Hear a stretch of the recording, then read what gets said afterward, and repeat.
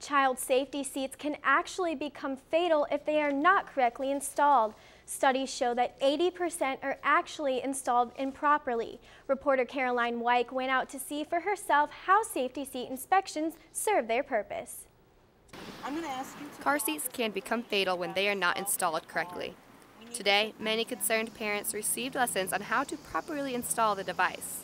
Jackie Evans is one mother who took the time to get her child's seat inspected. She wants her daughter Tilly to be safe when they are on the road. We did do it ourselves, and that's why I want to get it checked, because I'm pretty sure that it's not in correctly. I'm sure it needs to be better. Today, in the Walmart parking lot off of Lexington, certified officers were ready to help out. These inspections were performed to teach parents the proper way to set up their child's safety seats and hopefully better protect and serve their child. Unfortunately, seen children that were hurt from seats that they were put in the car seat and they were buckled, but the car seat was not buckled inside the car.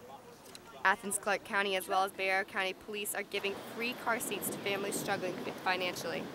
If people qualify, if they don't have a seat, or if they have a seat that's in disrepair or has expired, if they meet the criteria, then we'll give them a free seat.